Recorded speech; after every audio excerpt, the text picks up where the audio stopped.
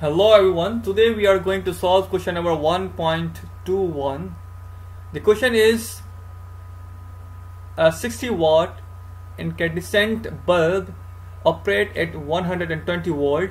How many electrons and coulombs flow through the bulb in a day? The data is power, which is the rated power of bulb, and the voltage 120 volt, and we have to find electron, and the time is 1 day.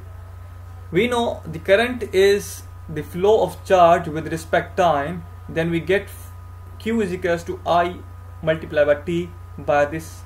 From first of all, we have to find current from the given data. We have the equation P is equals to VI. It is the equation of power. Then we get I is equals to P over V from the power equation.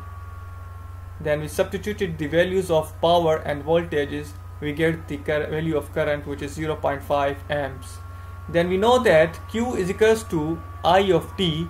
Then I is 0.5. We have substituted, and the time is 24 days multiplied by 60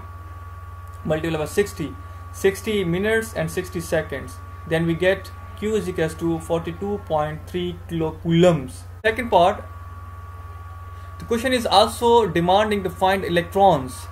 We know that according to a statement which we have got from the book Fundamental of Electric Circuits,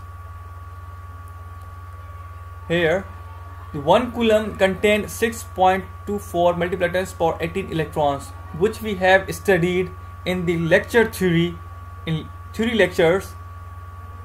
Then we simply multiplied 43.2 multiplied 10 to the power 3 with 6.24 multiplied by 10 to the power 18. Then we get number of electron 2.696 multiplied by 10 to the power 23 electrons.